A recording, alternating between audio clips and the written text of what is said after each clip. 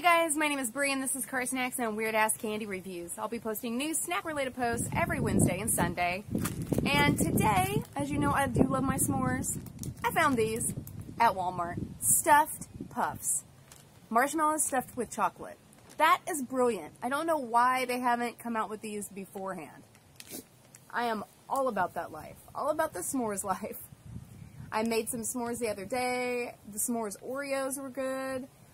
The s'mores ice cream I had earlier this week was great. The s'mores blizzard.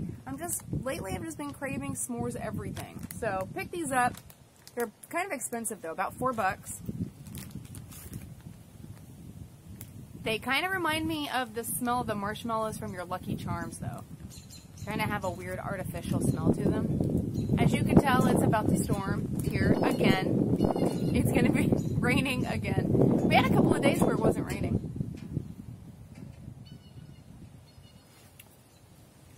These are weird. Millie's all about it. It's got a weird artificial chocolate flavor to it, as you can tell. I don't know, they're okay. Not my favorite. They might be better roasted, which is what this says to do, what they're intended for. You could probably even put it in a microwave. But, I don't know, 6 out of 10. After I roast it, I might like it better. But I'll let you know if that changes. Now I can wash it down with these. This delicious Pure Leaf Peach Hibiscus. These Hibiscus Pure Leaf teas are amazing. I was digging the mango for a bit, but this peach, now that I've tried it, it's superior to the mango in my opinion. I am so happy that Pure Leaf is now putting out flavored teas that are not artificially sweet. For people who don't like sweet tea, it's really hard to find non-sweetened flavored teas for some reason. But thanks Pure Leaf, glad that they're putting that out there for us. This is delicious, 10 out of 10 on that. I really, really dig this.